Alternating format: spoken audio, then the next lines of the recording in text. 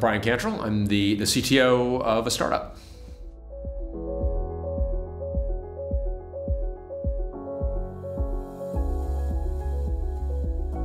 So Alexi's daughter and my daughter, my youngest, went to the same preschool. So I was wearing I wear my nerd shirts, although this is actually a baseball shirt, but I was wearing a nerd shirt to a preschool picnic. And Alexi came up to me and said, "What do you know about ZFS?" I'm like, "Well, I know quite a bit about ZFS." And we got into a conversation. She's like, "Wait a minute, I know you. I follow you online." And then I realized that I followed him online, and he told me about Scale by the Bay, and so very old school in that regard. Old school physical networking.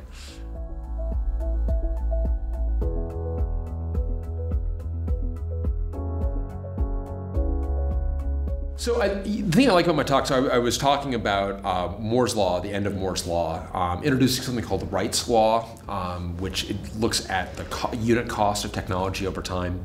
And what is fun for me is to tie what's happening in the hardware substrate to what's happening in software. I think that we tend to isolate ourselves in software from the underlying physicality, but that physicality is actually not just important, but essential. So it's always fun to get software folks, software engineers, really thinking about and having empathy for the underlying hardware substrate. And there's some really interesting things that are happening there, especially as Moore's Law does come to an end and we look at what's next.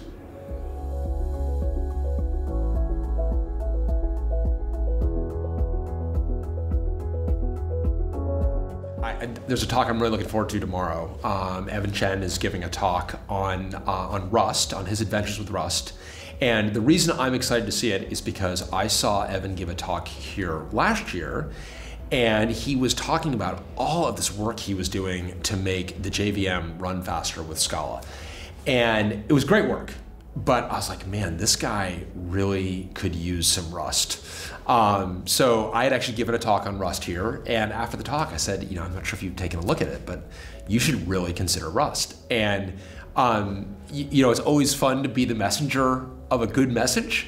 And yeah, I think like a lot of people, he had heard about it. It's not like I was breaking news to him, but he got really interested in it. And when I saw the program this year, I'm like, oh, that's great. Evan is like, clearly saw something there. And I spoke with him earlier, and he sees a lot of the same things in it that I see and that a lot of people see. I mean, I'm really nothing special in this regard. A lot of people see this, but it's really fun to have to be able to bring effectively someone else's technology to someone else, acting really only as a conduit, but then seeing that excitement in someone else is really gratifying. So I cannot wait for his talk tomorrow.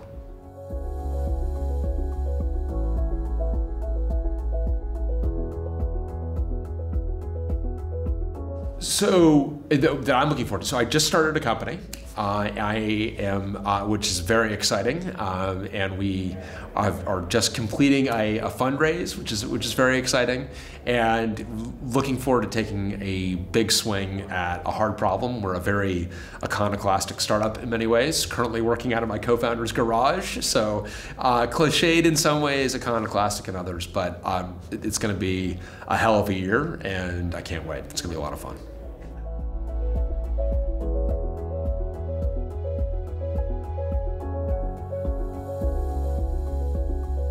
Well, one of the things I love about Scale by the Bay this year is it's in the East Bay. So I've lived in the East Bay for 10 years. Alexi lives in the East Bay. Used to live in San Francisco. I lived in Silicon Valley, then I lived in San Francisco, and now I live in the East Bay. And I don't think my progression there is anything special, but I do think it's representative of a lot of technologists in the Bay Area. It used to be long ago that the East Bay was kind of a no man's land for technology, and in fact, Hummer Winblad, the VC firm, their investment thesis back in the 80s was we invest in East Bay companies because Sand Hill wouldn't touch them. That's a lot has changed around that. And what I see is a lot of technologists moving to the East Bay, a lot of new company formation moving to the East Bay. So to me, it's exciting to have a tech event in Oakland.